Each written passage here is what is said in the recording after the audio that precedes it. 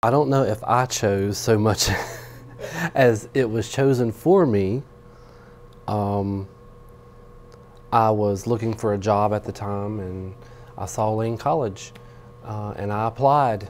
And when I first came here, I thought that it was very different from what I was used to, but now I feel like I've actually been called to be here.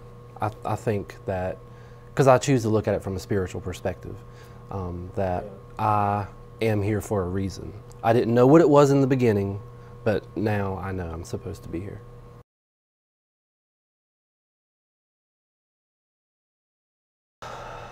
I'm still working. I think,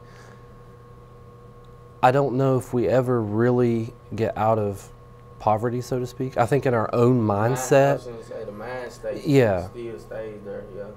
The mindset. The mindset, though. Maybe we feel like we do get out of it just to make ourselves feel better. Maybe it's a psychological thing.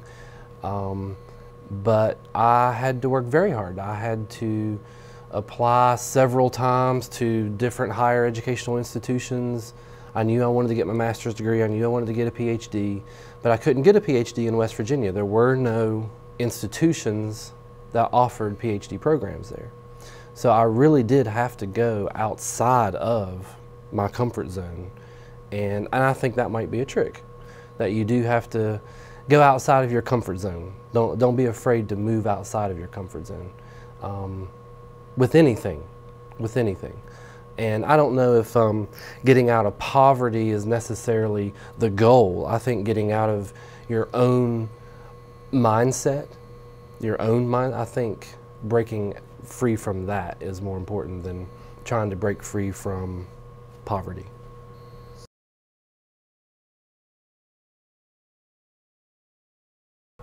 I don't know if that culture is ready for it.